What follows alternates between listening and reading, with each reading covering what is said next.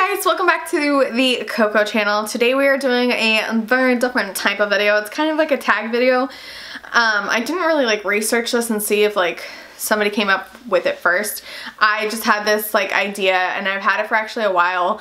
I wanted to get some other people involved, but it just never ended up working out. So I was like, I'll just do it by myself. And then anybody that wants to participate totally can. So this tag is called The Overlay Made Me Pay. I have so many products that I literally just saw the design in the actual product, not the packaging, because that's a whole other video. And I was like, I have to have that. I don't need it, but I gotta have it. A lot of them are very luxe brands. I feel like they do the best overlays for the most part. So I'm just going to share some with you.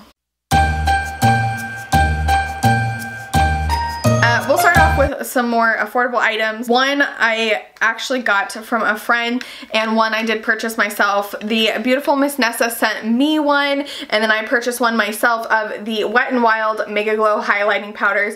When I saw they had little hearts in them, I was like, oh my gosh, I have to have those. Look at how stinking cute they are. I'm not trying to flip you off, sorry. So those are the first ones. And then before I even knew these were a hot ticket item from the drugstore, I saw the Milani Rose Blushes and I almost died that there is a flower overlay embossing, however you want to say it. I have quite a few of these. This is my absolute favorite one in 01 Romantic Rose. I just think it's so pretty. It's such a pretty color, but just the little embossing makes me want to cry. Another floral blush that I was like, I need that. This is from BH Cosmetics. It is actually really pretty. This is in the color Fiji Fun. You can actually get these on Ulta's website now, and I just thought it was so pretty with that flower. Next is a bronzer blush, and this is from Tarte, and this is the Park Avenue Princess Pink Bronze, and it looks like little seashells, or can't tell if it's seashells or little leaves, but all the different colors and the little embossing, I just thought that was so stinking cool. This next one was blown up so hardcore all over the internet. This is from Estee Lauder. This is the Bronze Goddess 01 Heat Wave.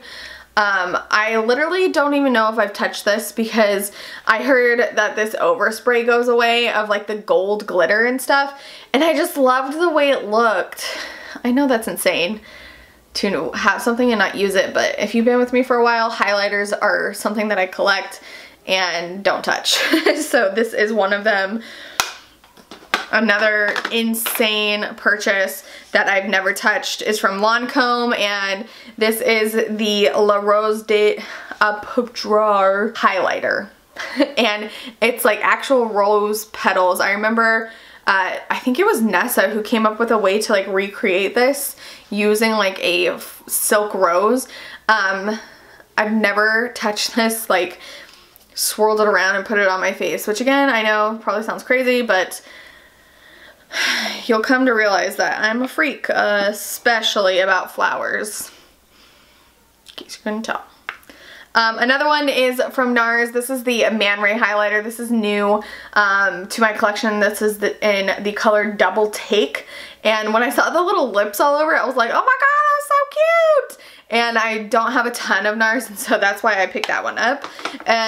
Powder that literally does nothing.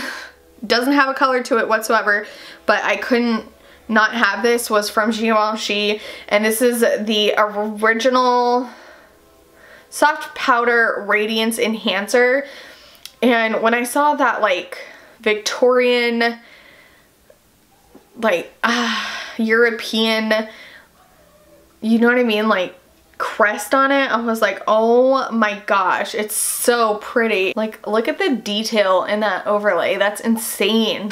Okay, we have something from Anna Sui, who is sold on Beautylish. I picked up two eyeshadows from her because number one, the palette you got to create yourself and you could fill it with whatever colors you wanted, which again is that very Victorian European crest cornerstone, you know what I mean? And then These are the eyeshadows, which themselves have overlays in. Little angel wings and little flowers. The rest are my collector's items that I want to share with you. I've been collecting for probably like 3 years. This isn't all of them, but it's a good majority of them. If you guys want to see a video just on my collector's pieces, let me know, because it goes back a little ways. So the first one is the Chanel de Chanel, and this is the Camellia, which is a camellia flower overlay highlighter. And then it has like the red top. Yeah, next one is the Plissé Lumiere, which is this one, and I just thought like the geometric aspect to it was like really, really cool. After that, we have the Pearls de Fantasies. This was my very first one from Chanel, and I think I got this for Valentine's Day one year, and I absolutely loved it. I've always wanted a necklace, Chanel pearl necklace, you know, where it has like the little emblem and the pearls, one of the longer chains, so I absolutely loved that. And then the one most recently added to my collection is the Lion. I did get 2, but I'm just gonna show you one. This is the Blanc. I did also get the Rose, but it's the same exact emblem, overlay, whatever you want to call it. Moving on to some Burberry pieces. The first one is the Silver Shimmer. This is the newest one to my collection. This was released for holidays this year, and it looks like a little gift with a bow. The next Burberry piece is the Burberry First Love. This is a blush, and how could you not love that? That's so cute. Next up is the Burberry, and it just says blush palette. This one is amazing and somewhat new. I'm pretty sure I got this year. And it has like that gold. Oh my gosh, so pretty. And then last from Burberry is the Silk and Bloom blush palette, which looks like a beehive, like honeycomb. So stinking pretty. I have 2 from Dior. This one is the most recent to my collection. This again is from the holiday collection, and this is the Precious Rocks.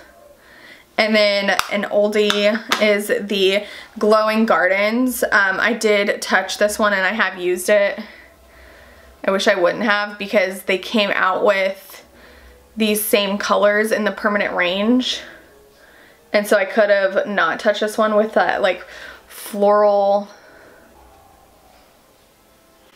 but it is what it is. Givenchy, and it's a bronzer. Floral edition. I picked up one of these for Shauna as well, and this is the overlay, and it is so stinking pretty. So as you can tell, if there's a floral embossing overlay over spray, anything like that, it's gonna come home with me.